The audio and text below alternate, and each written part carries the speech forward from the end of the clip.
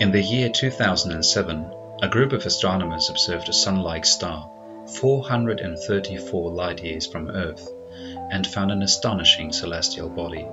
Soon this lower-mass companion has been referred to as Super Saturn, Saturn on steroids, or the Lord of the Rings. Its official name, though, is J1407b. The object the astronomers actually observed is a relatively young star, similar to our Sun, in the constellation Centaurus. Its name is J1407, and its age is estimated to be 16 million years. The star's mass is about 90% that of our Sun. It requires a telescope to be seen due to its magnitude. In 2007, J1407 was observed to be eclipsed and orbited by at least one major body, thought to be either a large gas giant planet or a brown dwarf with an enormous ring system.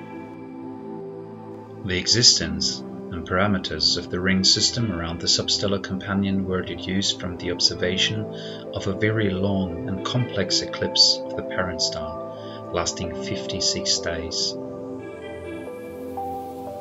Unfortunately, the star is too far away to observe the rings directly, but the researchers could make a detailed model based on the rapid brightness variations and the starlight passing through the ring system. The ring system has an outer radius of approximately 90 million kilometers, which is about 640 times the extent of Saturn's rings. A more recent analysis shows that the ring system consists of over 30 rings, each of them millions of kilometers in diameter, and they contain a lot of material in it, about the mass of Earth. If we could replace Saturn's rings with the rings around J1407b, they would be easily visible at night and be many times larger than the full moon. And there is yet another interesting thing about these rings. The astronomers found a gap in the rings at about 61 million kilometers from the system's center. And since this gap is quite substantial and the planetary system rather young, it is thought that this gap is caused by a newly formed moon.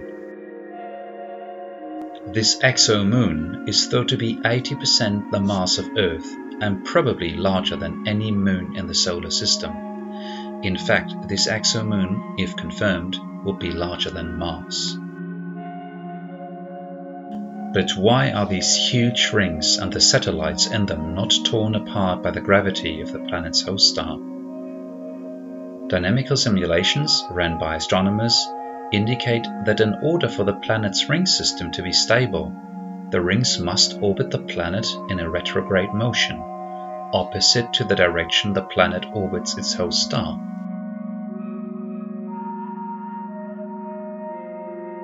But even a retrograde ring system doesn't last forever. Astronomers expect that the rings will become thinner in the next several million years and eventually disappear as satellites form from the material in the disks.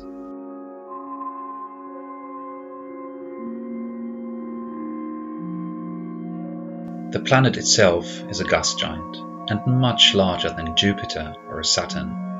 Its most probable mass is approximately 13 to 26 Jupiter masses.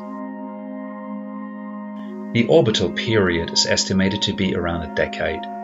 J1407b has not been observed since its transit in 2007, suggesting that it is on a highly eccentric orbit around the star. Scientists have theorized for decades that planets like Jupiter and Saturn would have had at an early stage disks around them that then led to the formation of satellites.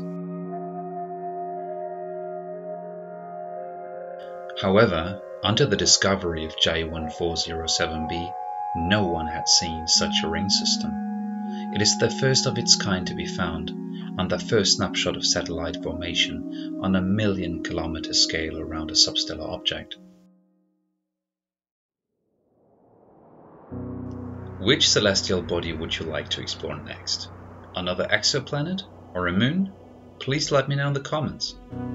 Leave me a thumbs up, subscribe to my channel and turn on notifications if you enjoyed this video. Be curious and have a great day. Bye.